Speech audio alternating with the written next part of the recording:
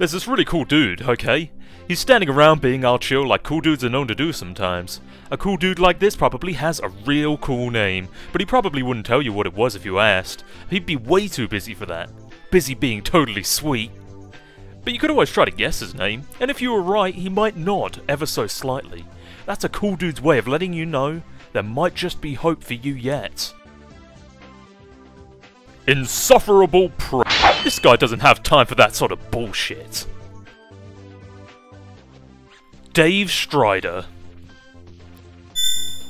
Your name is Dave. It is an unreasonably warm April day. Your bedroom window is open to let some air in and your fan is cranked, arguably even more cranked than would be your fly beats, which brings us to your variety of interests. A cool dude like you is sure to have plenty. You have a penchant for spinning out unbelievably ill jams for your turntables and mixing gear. You like to rave about band no one's ever heard but you. You also like to collect weird dead things preserved in various ways. You're an amateur photographer, and you operate your own makeshift darkroom. You maintain a number of ironically humorous blogs, websites and social networking profiles. And if the inspiration strikes, you won't hesitate to drop some fat rhymes on a mofo and represent. It is commanded that you quickly retrieve your arms from the cinder blocks. Nah.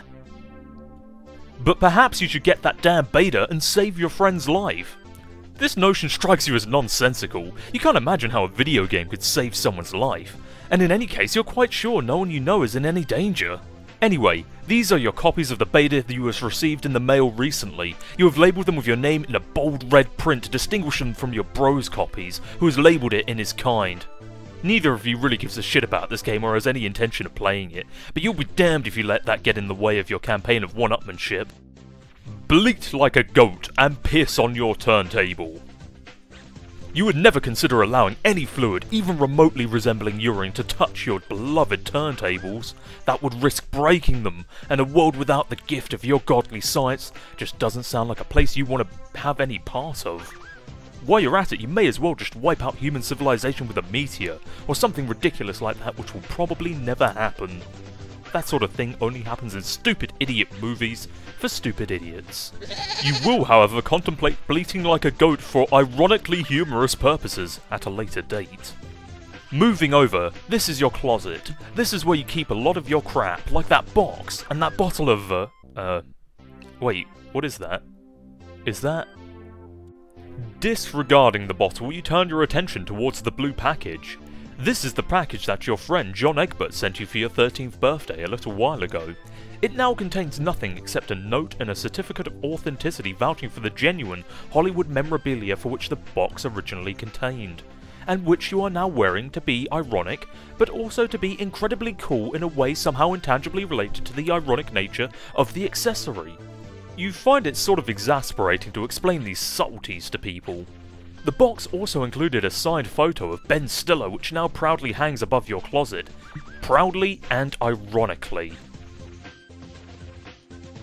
You capture log the box through your hash map fetch modus. Your modus's current hash function resolves the index by valuing each consonant at 2 and each vowel at 1. The total is divided by your number of cards, and the remainder is the index. Box equal 2 plus 1 plus 2 equal 5. 5 divided by 10 is 5. The box is capture logged in card 5. You examine the jar of unknown yellow substance in the closet. Oh hell yes! It is an unopened container of apple juice. You thought you were all out. It's like fucking Christmas up in here. This is so great, you've got to tell John about this immediately. He'll be so excited. You capture log the juice into card 7. 2 plus 1 plus 1 plus 2 plus 1 divided by 10 equals 7. In addition to letting your buddy know about this outstanding juice windfall, you figure you'll wish him a happy birthday while you're at it. In your own cool sort of roundabout way, of course. Good thing you looked at that box he sent you, or you might have forgotten. You also might as well ask him about that beta. The kid's been harping about it for weeks. It would be cool if it came on his birthday. He'd be one happy camper. And here we have a conversation that we have already heard before. You open the Hephaestus web browser and direct it to your ironically maintained blog where you post monthly satirical reviews of the Game Bro magazine. Your latest post is a review of the March issue. You've been meaning to write a review for the latest issue too, but you've been sort of dogging it. Something about the game they're reviewing just doesn't strike you as ripe for satirical purposes. In a new tab, you open another one of your sites, a webcomic ironically maintained through the satirical cipher vaguely similar to that of your blog. It's called Sweet Bro and Hella Jeff. You have legions of devoted fans, most of whom are totally convinced of your creative persona's sincerity, which is just how you like it. You also figure as long as you're chilling at your computer, you may as well see how that new MSPA story is going. You haven't looked at it in a while. You are the members of a sinister gang called the Midnight Crew. Your nefarious plots are serpentine in complexity. Your schemes, convoluted. You are planning a heist in your underground hideout. What are you gonna do? Spade Slick uses Occam's razor to carve a circular hole into the heist plans, freeing it from the knife. You wonder what moron would jam the knife so hard into the table in the first place. You push against the manhole cover, but it seems some unbelievable jackass has parked your getaway van on top of it. A familiar feeling stirs. This feeling is overwhelming, soul-blackened in rage. It's the sort of rage that'll make a man feel totally justified in sporting an unnecessarily elaborate assortment of fancy blades. You don't remember where you last left off, so you jump ahead. You always forget to save your place in the story. It looks like the tempers have become short in this pressure cooker already.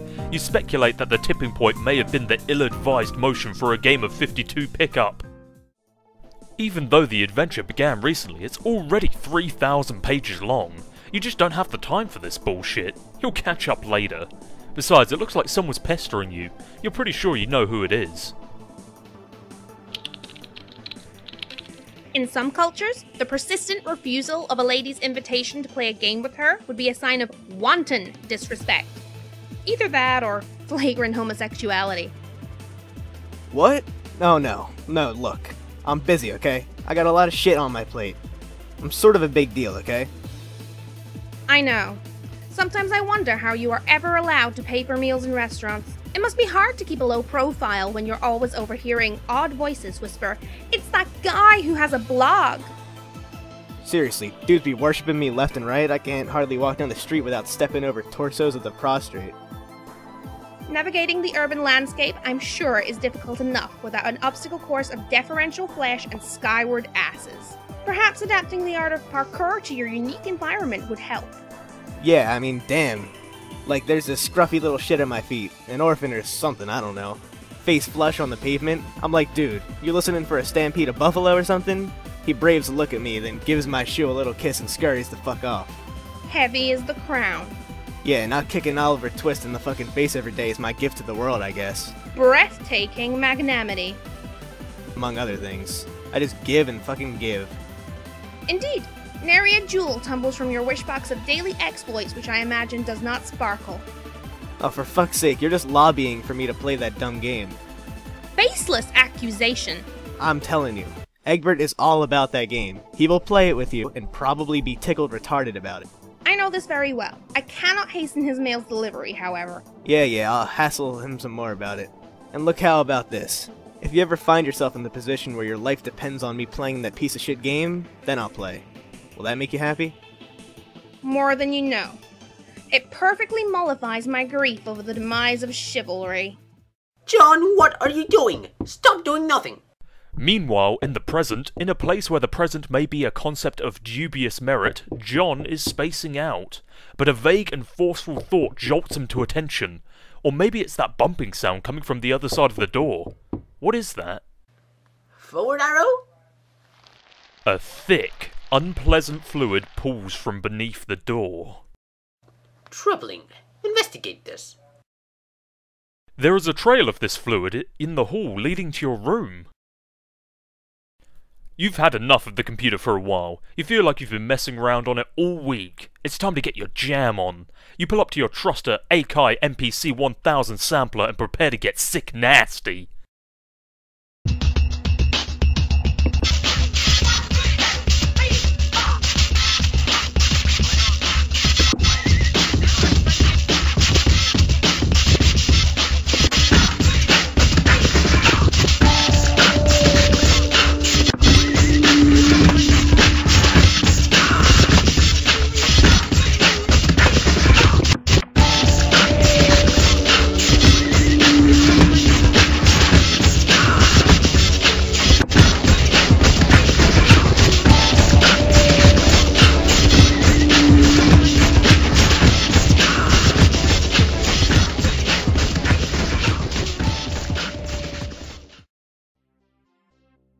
Those beets were so fresh they belong in the produce aisle. Is this what you're talking about? Soccer mums be thumping that shit for ripeness like melons, you know what I'm saying? After the beet's that fresh, it'll be a crime not to reward yourself with a celebratory swig. 2 plus 2 plus 1 plus 2 divided by 10 equals 7. You can't do it! John's got you all twisted up inside now. All you can think is Mandel's gross monster piss. Damn you, Egbert! You decide to recapture log the juice. Allocate the sword to the Strife Specibus. But your Strife Specibus is already allocated to the blade kind Abstratus. There is no need to allocate it. You can wield your sweet ninja sword as a weapon once it is in your Strife deck, but you will need to capture log it first before moving it there. The ninja sword, 2 plus 1 plus 2 plus 2 plus 1 plus 2 plus 2 plus 1 plus 2 plus 2 equals 17 divided by 10 equals 7, occupies the same card as the juice. Expelling the juice from your Siladex. It splashes all over your turntables and your copy of the beta. Ah! You head out to get a towel from the bathroom across the hall. You glance at one of the many radical puppets in your bro's collection and give a nod in approval. Is there anything not awesome about your bro? No, you think not. You enter the bathroom. There's a damp towel on the floor you can probably use for this crisis. You stop to pay a little respect to one of your bro's boys up there. Hey little man, how's it hanging? You take the damp towel. 2 plus 1 plus 2 plus 2 plus 2 plus 1 plus 2 plus 1 plus 2 equals 15, divided by 10 equals 5, expelling the box from your Siladex. Maybe you should search the bathroom for something slightly less damp. Nah, you decide to just wring this towel out into the toilet to make it less damp. It is now just a towel. 2 plus 1 plus 2 plus 1 plus 2 equals 8, divided by 10 equals 8. You take the towel and grab the box again while you're at it. You clean. 2 plus 2 plus 1 plus 1 plus 2 equals 8. Up the juice with your towel and hang the damp beta envelopes on your line to dry off. In the breeze of the fan, the betas jostle near the open window. This arrangement is a little disconcerting. If they fell out, it would sure be a stupid way to lose them. The crisis is easily averted. You can't imagine it will ever resurface laid away in any way, shape or form. That beta is good as yours forever. You should probably go and pester Egbert again. You wonder if he found the beta yet. You might also chat about your respective Siladices and Fetch Modi if the topic happens to come up. You wonder if he is anywhere near as smooth with his Siladex as you are. Probably not. It's probably not even humanly possible. Suddenly, a rambunctious crow flies in for the open window and snatches the beta, probably to make a nest with, or maybe just for the sake of being a brainless, feathery asshole. You yell at the bird. Stop! You accidentally launch your ninja sword. Everything goes flying out the window, dead bird and all. No one can ever know about this. Yeah, you can pretty much kiss all that stuff goodbye. You feel kinda sorry for the bird, but at least you never planned on using that beta. Ever. Anyway, now that little bit of ugliness is behind you, you guess you can look forward to several more hours of messing around in your room. Whoa, wait, what?